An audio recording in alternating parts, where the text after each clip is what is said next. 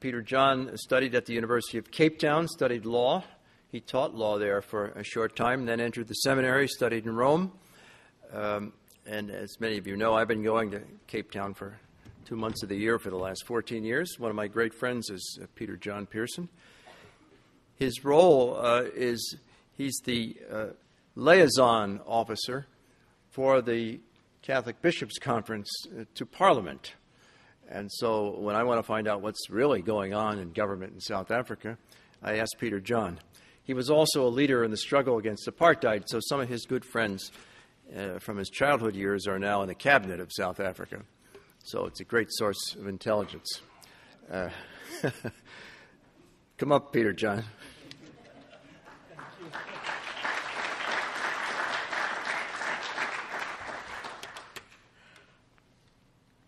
I'm not sure about the latter, but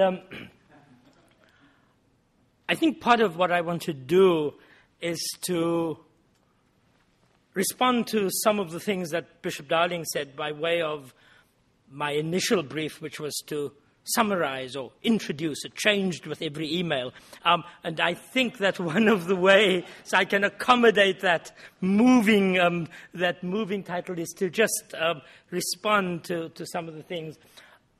Using also some of the slides. In South Africa today, 21st of March is Human Rights Day. And for those who are aware of the huge quantum leaps that were made before 94 and after 94, it's a wonderful day on which to reflect some of the areas of justice and some of the areas of cooperation and some of the areas of bringing what seemed like irreconcilable forces into a working relationship for the good of people. So I want to respond to some of the things that Bishop Kevin said. The 8, or in some countries like Afghanistan, there's a 9th developmental goal, which is around the areas of good governance. The fundamental challenge that I think those goals raise is to provide content to the pledge that was made decades before 1945 that framed the world's hope at the birth of the UN. And that was, in the words of the 5th and 6th chapter of that charter, to promote social progress and better standards of life in the context of larger freedoms. And Secretary General Ban Ki-moon speaks about the MDGs as being designed to develop the lives of the world's forgotten bottom billion. And somewhere in all of that there's a consistency. Somewhere in all of that there's a coherency to transform structures, to transform the experiences of the lives of people so that they might live lives that are fully human. And so I want to suggest that the first thing that I think is helpful and useful needs to be honored in the implementation of the 8 MDGs is that it must be seen as a trajectory that has a coherency between the founding principles of the UN and the host of organizations and the paradigm shifts in the thinkings of institutions such as the faith communities to problematize and to find a way out of the difficulties that marginalized people find themselves in that stunts their growth. The bottom billion are those people that Bishop Kevin spoke about, those incredibly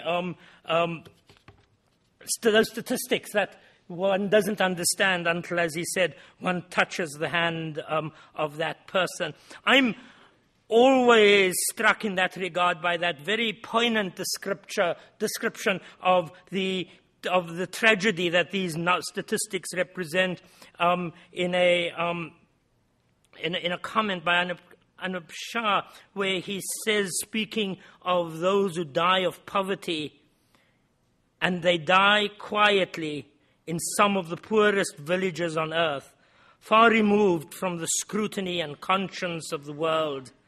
Being meek and weak in life makes these dying multitudes even more invisible in death. And there's something horribly haunting and terribly challenging about that. We know these goals well, and there's no need to go into them in any detail. But how do we begin to use the insights and the wisdom that they represent to match the problems that Bishop Kevin outlined for us? I suppose there are several ways one can look at it. You could look at it in terms of the progress that has been made so far, and there has been progress. I've culled some of it from various literature, and one can't underplay and underestimate what that progress represents in the lives of people who suffer. They do make a difference. One could also, I suppose, have a discussion around those things that undermine the project, those systemic issues that still undermine the potential for good that these goals have. And one could frame one's discussion in those terms. There are areas that need to be discussed. Or I suppose one could ask frame a discussion in terms of some of the most commonly asked questions about the MDGs. I looked at it on one of the websites, and for those of my generation who were raised in the Roman Catholic Church, it sounded a bit like the Penny Catechism. Starts with, are Millennium Development Goals affordable? Yes, they are affordable, and then gives a 4-line explanation. Do MDGs make good economic sense? And then 4 lines of answers, all very clinical and all very clean and all very uncontested. One could begin a discussion around that. But in the 3 minutes more that I have left to me, I've thought I'd go a different route. I'm neither an economist, nor am I a developmental theory expert. I'm trained in theology. And so I thought, in a way that one never does at academic conferences, I'd actually look at a foundational text in the tradition that I'm familiar with, and I apologize for those who do not find foundational text, scriptural text, useful or helpful or even conversant with it. But just indulge me for a moment. We could assess it also in terms of some of the contested areas that we can find in the literature. But I want to look at Luke 16, 19 to 31. Those of you who know the story, it's the story of the poor man Lazarus at the gate of the unnamed rich man who sits there day after day and is basically ignored by the rich man. And the rich man dies and he goes to heaven. No, he doesn't. He goes to hell. And he says, hey, I'm a nice guy. Nice guys aren't supposed to go to hell. But I see the guy who sat outside my house is in heaven. Why didn't you tell him to go and talk to my brothers and tell them what will happen if they don't? And he's told, no, they've got the prophets. If they don't listen to them, they're not going to listen to anybody who's come to speak to them. 3 points, I think, that story raises, 3 challenges that I think ought to also become challenges for those who are looking at the MDGs. The first is the very language of that text suggests that man sat there. He didn't go away. The fact that he had a very paltry reward for his sitting there didn't in fact deter him from continuing to sit there. And I think whatever the MDGs represent, they represent that man in that there is an increasing obstinacy, if you like, that the poor will not allow themselves to be invisible. They raise areas of challenge by their being there. And the story that Luke recalls means that we can't ignore them. We can't ignore them. They will not allow us to ignore them. They, by their presence, raise challenges to which we have to respond. The second point that I think is made. Yeah, I've added a quote there from a recent book on the state of South Africa by Anthony Butler, a South African academic, who was reflecting on the 2008, this might be a little parochial, but it makes a point, the 2008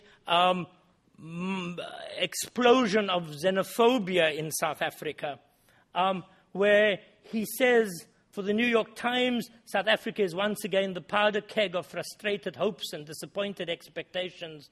The attacks on African migrants have increased political instability at a time of dissatisfaction with Mbeki's pro-business policies. Soaring food and fuel prices have helped push tensions to a breaking point. And I think the point I wanted to make by including this quote was the fact that there is a language that this article carries in it, a language of desperation, that I think honestly and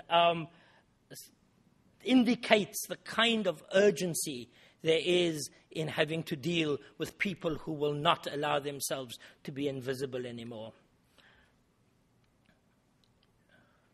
The second point that I think is important is that man, the rich man, did not land up in hell because he was cruel to the poor man. There's no indication that he was abusive or that he was cruel or anything. He simply went there because he had the resources to do something and he didn't do it. And I think there is a huge challenge, and the Millennium Development Goals do begin to try and rectify this, try and take us, if you like, out of the possibility of landing ourselves in a hell by saying that there are resources that we have that we can use. The difficulty and the sadness, as that slide indicates, is that we are not even using them as best we can. That countries are not, that the most developed countries are not even meeting that 0.7% that they are encouraged and have covenanted themselves to providing for aid to poorer countries.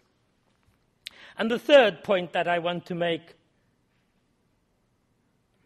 is that that poor man, Lazarus, wasn't born at the gate of the rich man.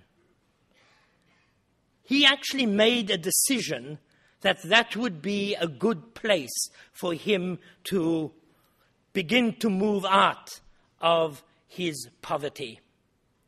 And I think there is a real point there, and it's a point that Bishop Darling alluded to. The poor have ideas about how to get out of their poverty. There is an agency that they have.